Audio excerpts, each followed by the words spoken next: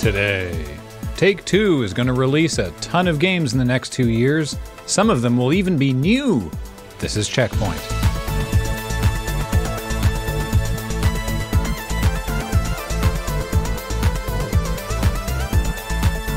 Welcome to CheckPoint, the show where everything is true and well-researched, but the stories don't matter. Hey, hold up, they matter to me. Pete, you're doing a story about Sonic the Hedgehog. You win this round, Stark. It's Sonic's 30th anniversary, apparently, and to celebrate, YouTube is flagging content by Sonic fans as made for kids. For example, one creator animated Sonic and friends playing hot potato with a pipe bomb, which, given the kind of content that regularly shows up on YouTube Kids, would not be out of place. So hey, maybe that's why YouTube's algorithm auto-flagged the video as made for kids, and why, when the creator challenged that auto-flag, the algorithm also immediately rejected the challenge. To be clear, you do not want your content on YouTube Kids. The site doesn't let you have comments or monetize your videos, so they languish with no views, while toddlers watch repeats of Elsa and Spider-Man smashing Peppa Pig's head with a mallet. Now, I could get into the reasons why YouTube must not think this is a problem, since they're really only interested in not offending the lawmakers as opposed to the parents of the kids that their site is scarring for life. But that's not the point of the story. The point is, if you spend any time on the internet, you'd be hard-pressed to find any Sonic content that's safe for kids. Or for work? Sonic has never been for kids. Sure, in the 90s, there was a brief moment where Sonic was for edgy teenagers, longing to latch onto a corporate mascot full of manufactured attitude so they could vicariously live out fantasies of telling off the man, or at least Mr. Felton in Industrial Arts, without incurring the displeasure of their parents and risk losing the allowance they so desperately needed to help fill out their Hot Topic wardrobe. But those teens soon became adults with access to the internet and revealed to everyone the adult shape of Sonic. I warn you, the proof is shocking, but for the good of the nation, we have to show it. Is this for kids? Or this? Or this? Ugh. Enough, Paul, get that filth off the screen. Anyway, Sonic the Hedgehog is strictly for consenting adults, and YouTube should be turning that auto-flagging algorithm on content that's unequivocally only for children. Content that adults would never be interested in. You know, like Magic the Gathering. Square Enix has announced it will be making more announcements next month. The pre-announcement announcement was delivered by Tetsuya Nomura during a promotional stream for the Final Fantasy VII Mobile Battle Royale spin-off, The First Soldier, an event that nobody would have given a single polished dog turd about if Nomura hadn't slipped in that more Final Fantasy VII news was coming next month to celebrate the 25th anniversary of the game. Will the upcoming announcements include an announcement about the second part of the FF7 remake, or will it be an announcement that outlines yet more future announcements? Only time and the legendary patience of the Final Fantasy VII fanbase will tell. Hold on to your meticulously rendered hats, folks, because Nvidia is on the verge of releasing the RTX 4000 series in the next few months.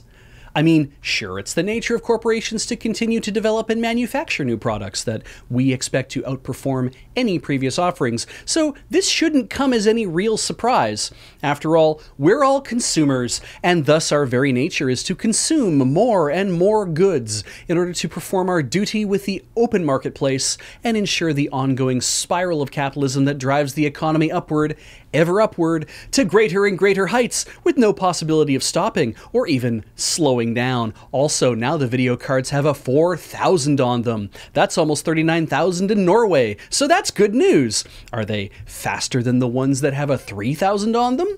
Yep, that's always how it works. Will you be able to buy them? Possibly. Who knows? Are you talking availability or price?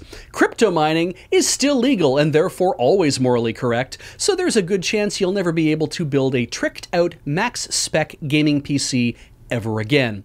On the other hand, we still haven't had to upgrade our gaming PC in the last few years, so I'm starting to wonder if this endless treadmill of GPU consumption is actually worth it. In fact, my fucking Switch is working just fine without any upgrades, which is maybe my fault. I mean, purely by bringing that up, I am an asshole. Anyway, the Nvidia story is a leak and therefore probably complete bullshit, but for some reason, I just felt like doing this story today.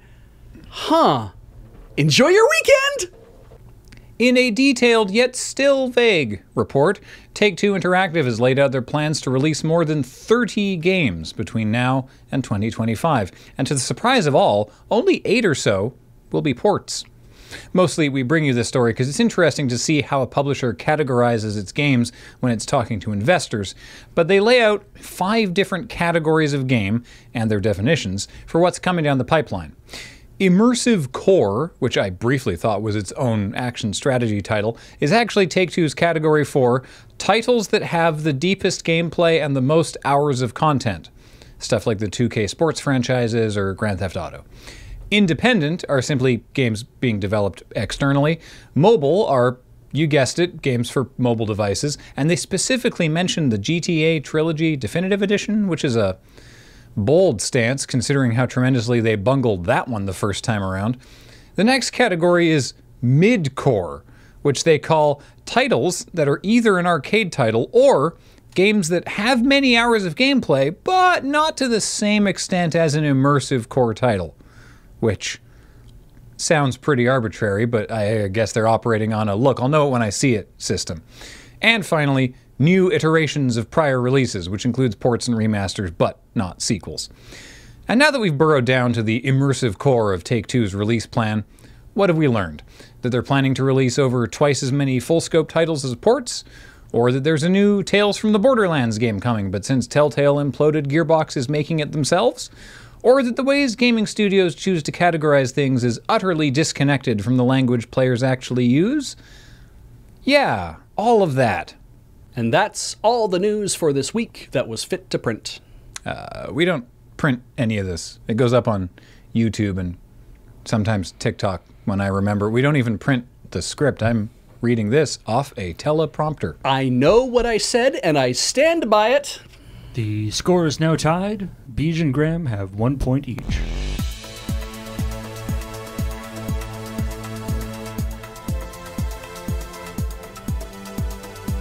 Coming up, in gruesome Take-Two-some news, CEO Strauss Zelnick has said that FIFA has a great brand and incredible clout, but we have no current plans to discuss.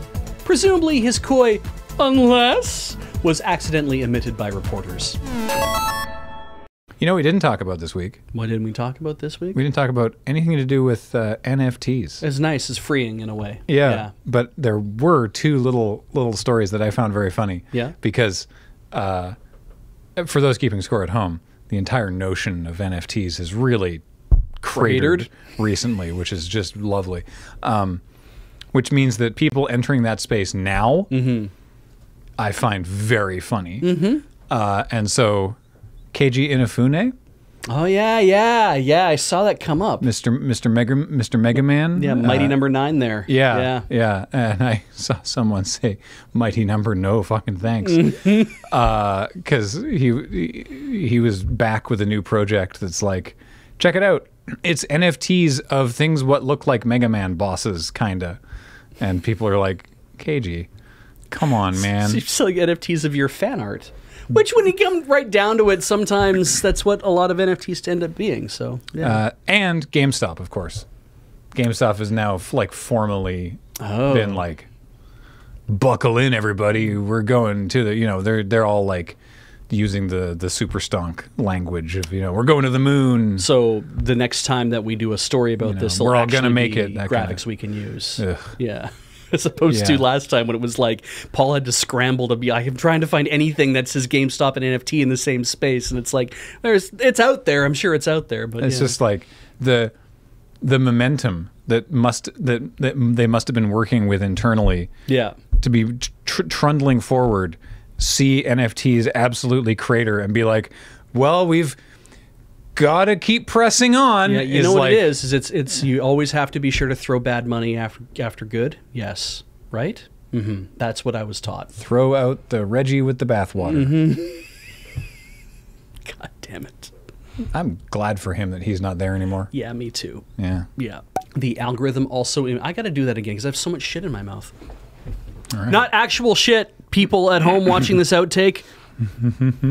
He was... so Reggie had a brief moment where he was like, I could see how this could be very valuable. I mean, for example, let's say somebody wanted to buy my Animal Crossing village. And I'm like... trying to connect the dots on that one. I mean, obviously, this could be I'm thinking 10 steps ahead or whatever, but I'm also thinking, like, why was that the first thing that came to mind? That you were like, your Animal Crossing village must be so good that somebody needs to own an imaginary receipt. Oh, no, I'm sorry, a real receipt tied to a location where your village is being hosted. I'm just like, I don't... If you want to sell the village as DLC, then I'm like, sure, people will probably buy that and load it onto their systems or something, perhaps, right? Right. Except they can't because it would wipe out their own island. But you're talking about saying, I'll sell the rights to my village. I'm like, does that mean that you can never touch your village again? Or does that mean that now you're a contractor working for somebody who owns your village? Does that mean that whoever owns your village is Tom Nook, and you now have to take orders from them on what you want done in your village? There's a lot of logistical troubles with just saying things like that, Reggie. Yeah. Yeah. He's a dreamer. Bigfoot Pizza. What? That was his thing. Pizza Hut's Bigfoot Pizza. Remember He that? made the Bigfoot pizza. That was his idea. If I remember correctly, that was his idea. Wow. Hi, IRC. Did that stack up against the Tombstone pizza? I probably had to. Remember the Tombstone? Yeah. Yeah, I don't know what brands these were for. One was Domino's and one was Pizza Hut, I think. Like the Pizza Hut was the was Bigfoot. I remember that. Tombstone was like because I know they had Tombstone pizza as a thing you could order in this it was Delicio essentially, right? Right. Remember when Delicio was DiGiorno? I don't know when that happened either. Yeah, that was like a weird kind of... That's that Mandela effect kind of thing kicking in where you're like, no, that was never that. And it's like, no, it was DiGiorno pizza at one point, and then they changed it because nobody could figure out how to pronounce it, I'm sure. Remember when CheckPoint was about video games? Yeah. Beat everybody to the comments on that one.